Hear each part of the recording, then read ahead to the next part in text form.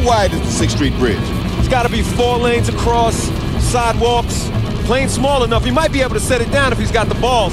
Clark wanted to come up with a more dramatic ending, and he asked me to suggest some ideas of where a plane might land if we went with that type of an ending. So I opened up a book called Above Los Angeles and started to think from the air. If I was a pilot flying around and I had to put a plane down, or I wanted to put a plane down, where would I do that? And there's a great shot of the 6th Street Bridge in downtown Los Angeles, and I realized that if you made your approach from the east over the barrio and you came into the 6th Street Bridge, which is about 3,000 feet long, that you would end up with all your subsequent scenes with the city of Los Angeles as your backdrop. We never really thought about trying to land on the bridge. We had contemplated doing some approaches, and legally we had the room to do that, but because it would only give us one piece in the puzzle, we elected to go ahead and do it all CG.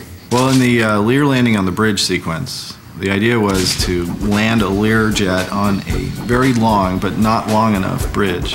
Actually, there's really no way you could do that in the real world. The benefit of doing it in CG is you can do multiple takes on it without putting anybody's life in jeopardy. Our effects animator, Clay Dale, came up with an ingenious idea of taking a flight simulation program, flying the plane as if it's virtual world, and then exporting that animation out to our computer animation package. What it gave was a very realistic feel to the airplane. And so we had a very organic and very real feeling flight of the airplane. This is a quick breakdown of the elements that we rendered for the Lear landing shot. And the very first thing you'll see is the live plate. This was the original shot. It has a crane in it. And the next step you'll see it's the live sequence with the wireframe airplane on it and a reference object that represents the bridge. This next pass is the diffuse pass of the plane, and that represents the color information and some of the shading information on the plane. Another element we rendered is the light and the reflection pass. Actually, this is 2 passes blended into one.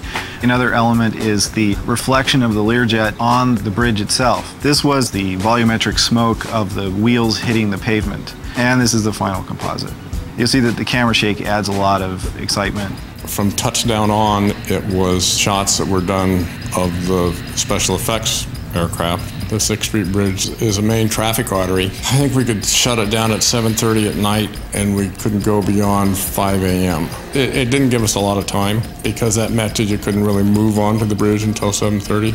By the time you moved onto it and got a first shot, it was time for lunch. We shot pretty much in continuity. We had to because of the deterioration of the aircraft, which was on-screen deterioration. I mean, once it crashed and certain pieces came off, it would have been really hard to go back. It was a big sequence, and there's a chase that precedes the crash.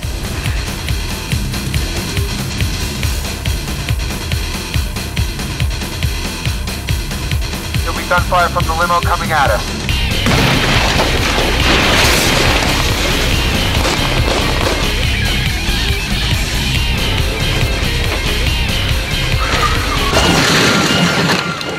Said recipe for disaster complete.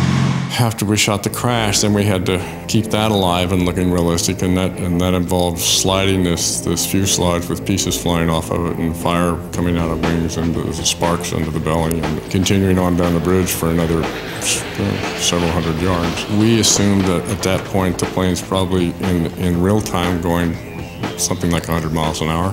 At that point, we started to put cameras in crash boxes. This camera is a crash housing. It has a wide lens.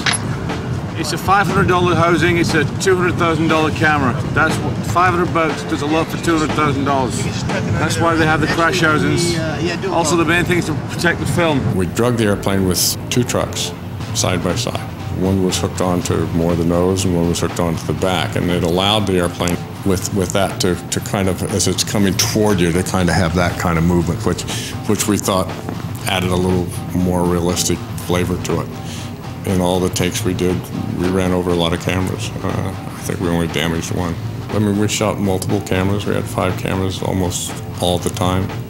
And it takes what it takes, and you shoot until you get what you want. It's like an infinite Rubik's Cube. There's no obvious solution sometimes, but when you do crack it, you know, it's pretty exciting. It's just a great overall feeling at the end to see it actually on film and on screen. I'm really happy with the way it turned out.